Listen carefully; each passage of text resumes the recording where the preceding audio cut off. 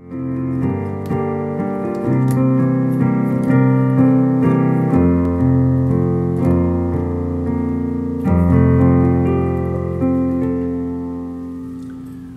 to Salt Creek Online. We're delighted that you've joined us again today for this time of Bible study and songs of praise and worship. I hope you've experienced God's care and blessings and a sense of His presence and His help in meaningful ways during the days of the past week. And I hope that each of us has had time and remembered to pray for others during the time of the unrest and uncertainty that everybody's experiencing these days. Let's pray for our country, pray for our churches, pray for one another as we face the days ahead. Let's bow together in prayer as we talk to the Lord. Father, we thank you for your presence and care and involvement in our lives. You understand our needs, and you know the circumstances and the fears and the difficulties that people face. You're more than adequate, and you are more than concerned. You are involved in our lives, and we thank you for that. Be everything each one of us needs you to be each day in this coming week. We pray in Christ's name. Amen.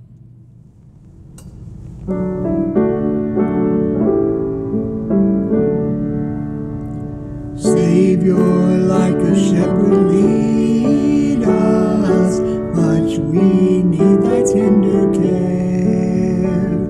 In thy pleasant pastures feed us. For our use thy folds prepare. Blessed Jesus, thou hast bought us, thine we are. Blessed Jesus, thou hast bought us, thine we are. We are thine, do thou befriend us, be the guardian of our way. Keep thy flock from sin, defend us, seek us when we go astray. Blessed Jesus, hear us when we pray. Blessed Jesus, hear us when we pray. Early let us seek thy favor, early let us do thy will. Blessed Lord and only Savior, with thy love our beings fill. Blessed Jesus, thou hast loved us, love us still. Blessed Jesus, thou hast loved us, love us still.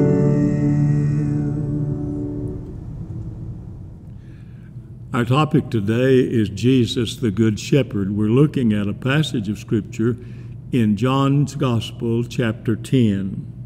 Shepherds were common in the day of Jesus' earthly life and ministry in Israel, and Jesus often used the image of sheep and shepherds, identifying himself and identifying his people. In the first part of chapter 10, Jesus illustrates false shepherds, and without identifying the Pharisees in particular, he did have them in mind. I'd like for our text to begin with verse 11 of chapter 10, and then we will notice three verses in particular. I want to read, beginning with verse 11, I am the good shepherd. The good shepherd lays down his life for his sheep. The hired man, since he is not the shepherd and doesn't own the shepherd, leaves them and runs away when he sees a wolf. The wolf then snatches and scatters them. This happens because he's a hired man and doesn't care about the sheep. Then these will be our focus scriptures. I am the good shepherd, Jesus said. I know my sheep, and they know me. As the Father knows me, and I know the Father, I lay down my life for my sheep. But I have other sheep that are not of this fold, and I must bring them also, and they will listen to me. There are three things that stand out in that scripture section in John's Gospel, chapter 10, about Jesus the shepherd and about we the sheep. Many characters in the Bible were shepherds. You remember Abraham was a shepherd. Jacob also. Moses was a shepherd for 40 years. And before David became king, David was a singing shepherd boy. In John chapter 10 and verse 14, Jesus says, the good shepherd knows his sheep. I am the good shepherd. I know my own sheep, and they know me. Sheep are often identified with Christians, with followers of Jesus. And Jesus, knowing their name, I wonder, as shepherds did in earlier times in the Bible lens, they gave descriptive names to their animals, and I wondered if Jesus gives descriptive names to his followers. He knows each of us by name, and he calls us by name. Hearing the shepherd's voice always is a good thing. Jesus in this passage talks about the shepherd and the taking care of the sheep. When they're out in the country land and night comes, the shepherd will find an enclosed area with a narrow opening and put the sheep inside. Then he lays down in the doorway, the entryway, to protect the sheep from animals or from robbers or others who would come to hurt them. If it's in a populated areas, there would be a large pen, and the various shepherds would put all of their sheep in the pens together. One would guard the gate at night. The shepherds could go home then and rest or do other things for the evening. Next day, when the shepherds came, each shepherd would call his sheep by name. Knowing his voice and hearing their name, the sheep would come to their shepherd only. And that's what Jesus says when he said, I know my sheep, and they know me. The uniqueness of Jesus is that he knows us. He knows our values. He knows our needs. He knows our personalities. And he meets us where we are. Jesus knows his sheep. Another good thing about the Good Shepherd is that he cares about his sheep. John 10:15, Jesus said, I lay down my life for the sheep. He's referencing his crucifixion when he later is nailed to the cross, gives his life as a sacrifice for sinners. In fact, Jesus is the only one who was both a shepherd and a sheep. Do you remember the scripture that said, there goes the Lamb of God who takes away the sins of the world? It was talking about Jesus. In that case, he was the Lamb of God. Here he is the Good Shepherd who looks after the sheep. In the passage of Scripture in John chapter 10, verses 12 and 13, it speaks about the thief who seeks to steal the sheep from the fold and to kill and destroy. The sheep, or the thief, is a metaphor for Satan. The hired man is mentioned. He works at the job of taking care of the sheep, but if he sees a wolf coming, he forgets the sheep and runs away for his own life. He's a pretend shepherd. He doesn't really care for the sheep. But Jesus said, I care about my sheep. He owns the sheep because he atoned for our sins on the cross. And he says, you are not your own, you are bought with a price. Paul records in the letter to the Corinthians.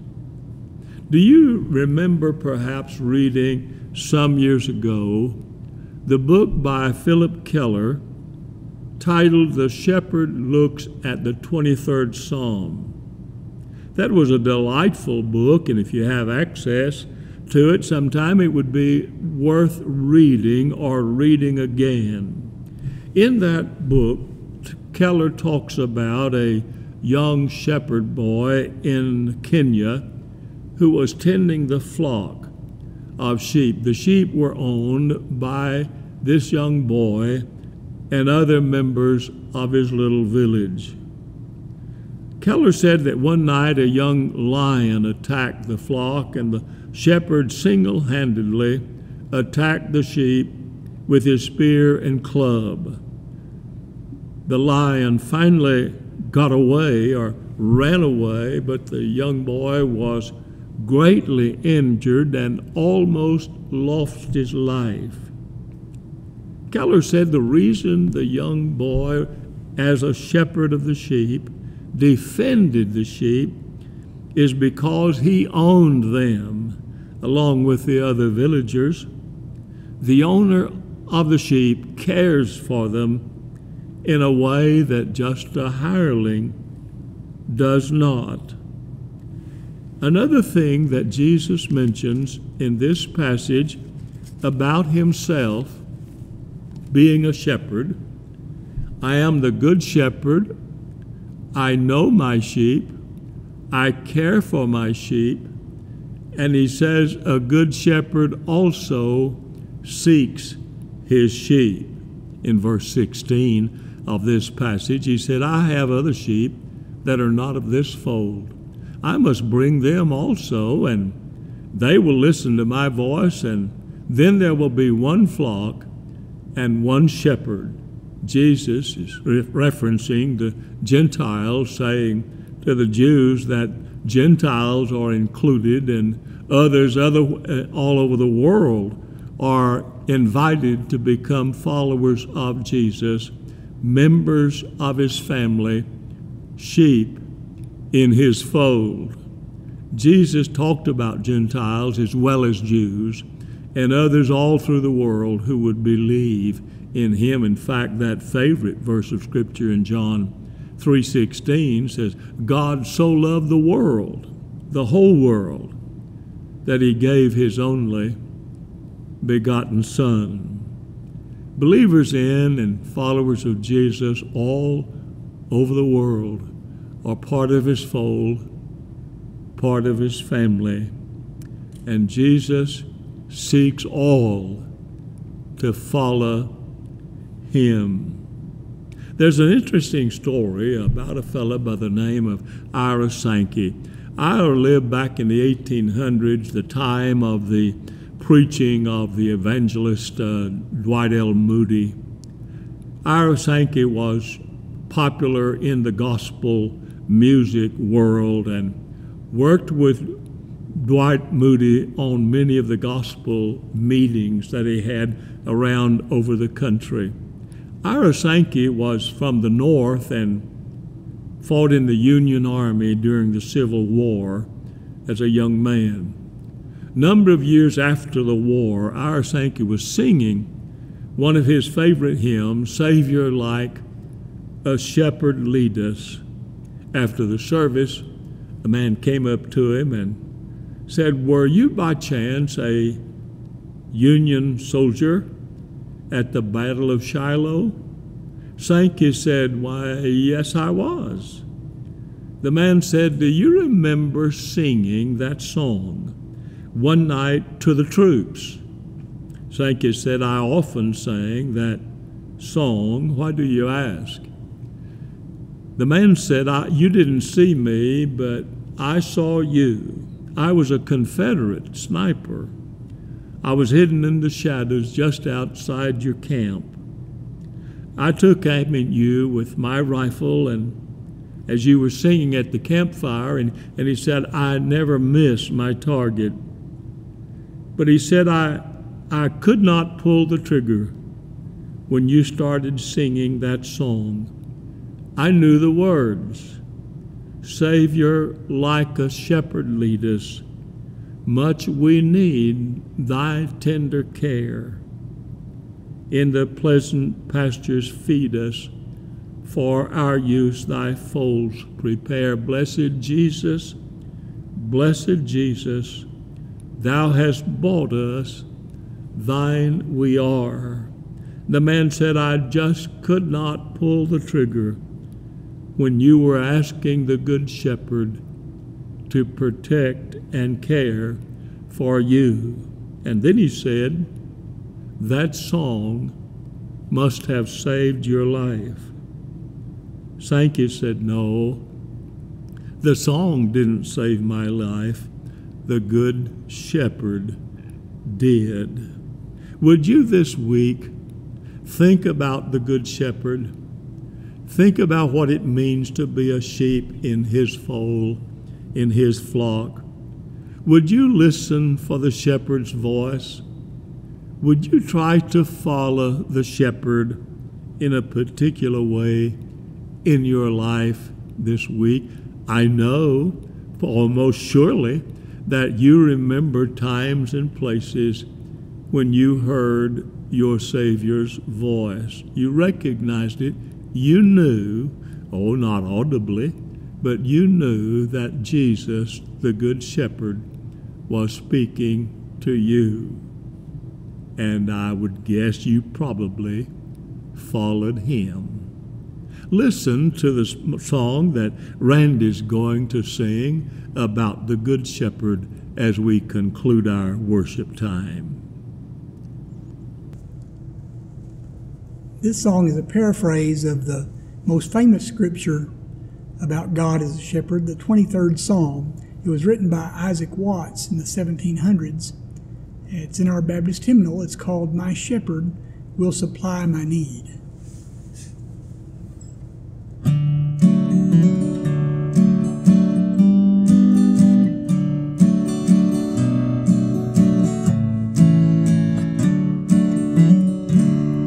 My shepherd will supply my need. Jehovah is his name. In pastures fresh he makes me feed beside the living stream. He brings my wandering spirit back when I forsake his ways, and leads me for his mercy's sake in paths